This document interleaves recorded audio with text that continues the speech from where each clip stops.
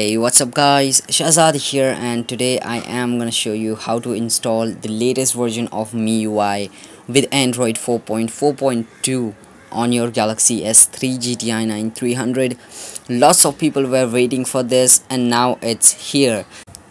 There are some minor bugs which I will be pointing out in my full review, but if you still wanna try this, continue with this tutorial. First, download the ROM file from the link in the description, and as always the prerequisites here are you must have to be rooted and have the latest version of Clockwork Mod Recovery installed onto your device. Once you have this all done, put the ROM file into your internal or external SD card. Now boot your phone into the recovery mode by holding the volume up, home and power button at the same time. Now clean your cache partition, do a factory data reset and wipe Dalvik cache. Once done, click install zip and choose the path where you have stored the ROM file.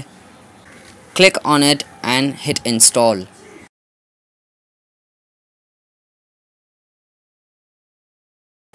Now keep in mind it will take just a few minutes to get all this done. Once it's done, go back and reboot your system.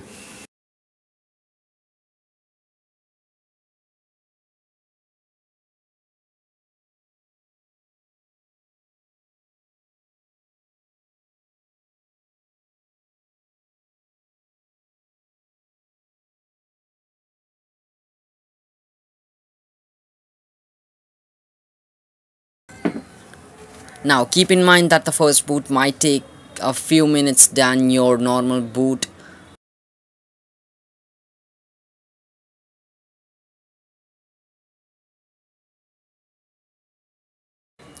So here we are up and running the MIUI on my Galaxy S3 GTI 9300. Let me just quickly skip through the setup.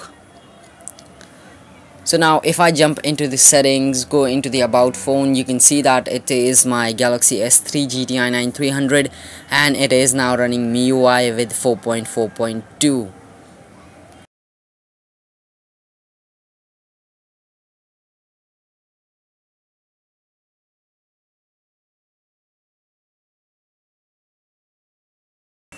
And that's pretty much it for this quick video. Hope you guys have enjoyed this. Yes, the ROM is super smooth. MIUI is known for its fluidity and customizability. So if you want to try this ROM, it is a really good ROM for the daily driver as well.